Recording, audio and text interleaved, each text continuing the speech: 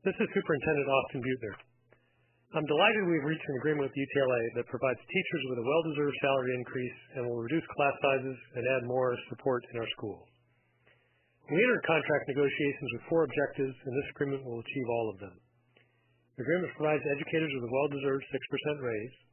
It reduces class sizes and provides more support to students and educators, including nurses, counselors, and librarians. It invests everything we can in classrooms while maintaining the fiscal solvency of Los Angeles Unified.